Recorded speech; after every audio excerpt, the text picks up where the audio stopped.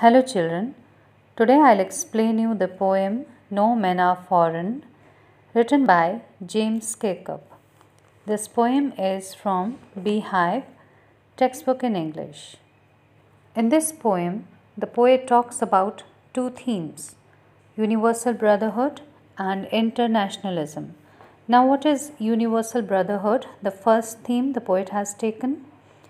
According to this, we all human beings are the children of the same God.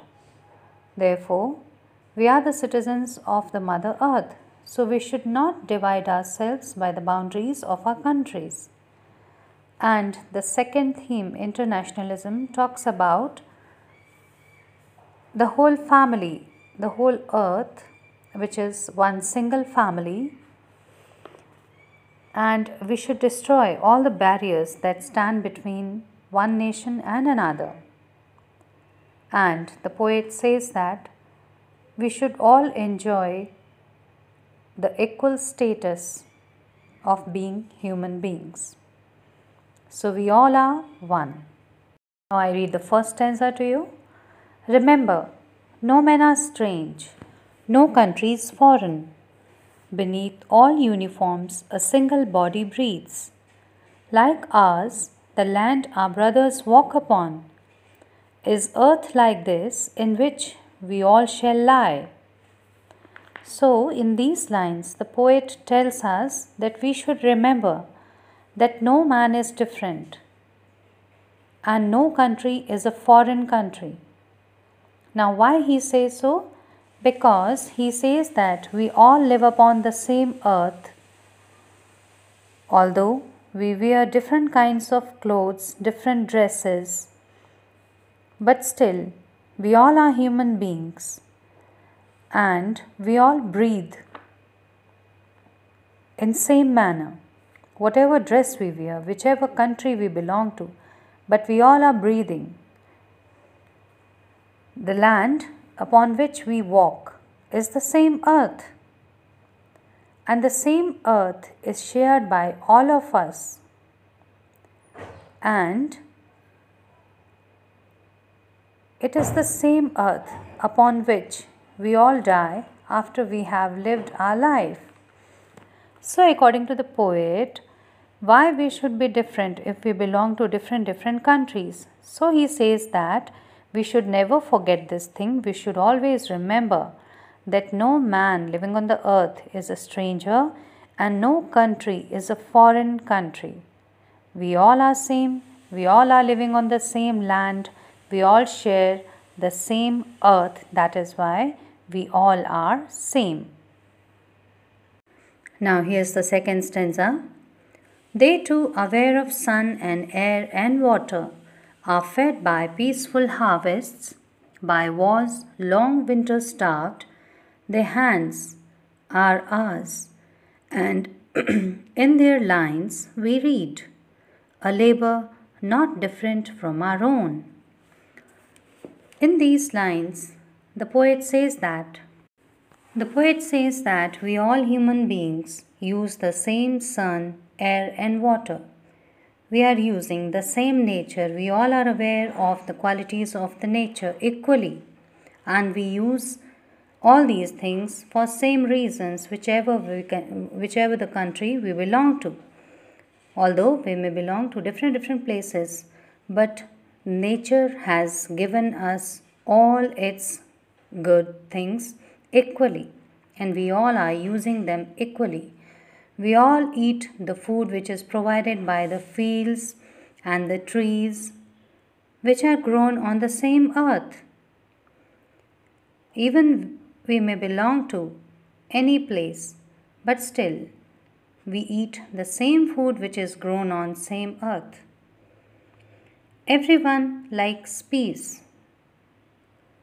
and whenever a war is there, every single human being suffers, and the weather destroys our crops, disregard of any land, any country it is grown upon.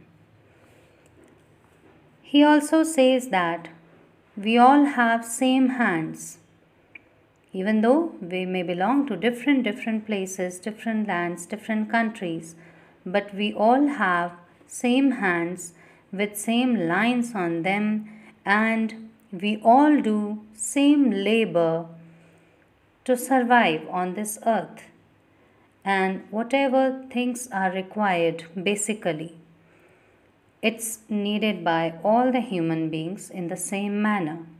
So he says that where is the difference? If we are living on the same earth, if we are eating the food which is harvested from the same earth, if we all are having body parts like all others are having, then where is the difference and what is the difference? And that is why he says that no one is different, we all are same human beings. Now I read the third stanza. Remember, they have eyes like ours that wake or sleep, and strength that can be won by love. In every land is common life that all can recognize and understand.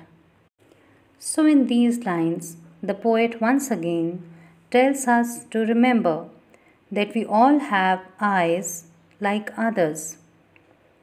All the human beings living on the earth wake up, they sleep, they dream, and we all understand the strength and love which is there in all our lives.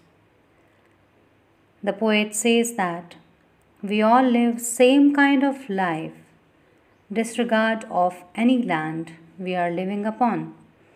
There is a similar pattern of life such as birth, death, growth.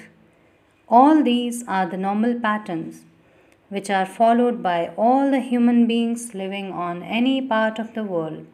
Then why do we say that any land is a foreign land to us? And that's why he tells us to remember these things, that God has given us eyes like others, we all sleep and wake like others, and we all get strength by love like others. Then there is no need of calling any land to be a foreign land. I read the fourth stanza. Let us remember, whenever we are told to hate our brothers, it is ourselves that we shall dispossess, betray, condemn. Remember, we who take arms against each other.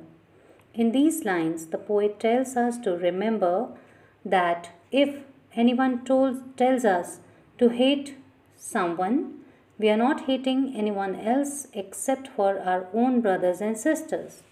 He says so because we have been sent on this earth by the same God. We are living on the same Mother Earth. We are living the same. We are sharing the same sun, moon, and air and water. That's why we all are brothers and sisters. So if we hate anyone, if we betray anyone, we are hating and betraying our own brothers and sisters. So the poet says that whatever wrong we do to our own brothers and sisters, we will be blamed for our wrong actions. And if we are trying to pick up arms against each other, if we are trying to destroy the peace of the earth, we will be destroying our peace only. We will be taking arms against ourselves only. So whatever wrong we will do, we will be blamed for it. Now here's the last stanza. It is the human earth that we defile. Our hell of fire and dust outrage the innocence of air that is everywhere our own. Remember, no men are foreign and no countries strange. In these lines, the poet says that we are living on the same earth, and if we are trying to destroy it, we are trying to destroy our own earth. If we are polluting the earth, we are polluting our own earth. War and killing and hatred, all these things are making our earth dirty. Our actions are dirty, our words are dirty if we are going to spoil these things. The air we breathe will be destroyed, and its purity will be destroyed. The land upon which we walk will be destroyed. The love which we share with all the human beings will be destroyed, and it will be because of us, because we think that others are foreigners to us and we are not their brothers and sisters. Our land is different and their land is different. Therefore, the poet tells us to remember that no men are foreign and no countries strange. No one living on this earth is a foreigner, and no country upon this earth is a stranger country. We all are same, living on the same Mother Earth.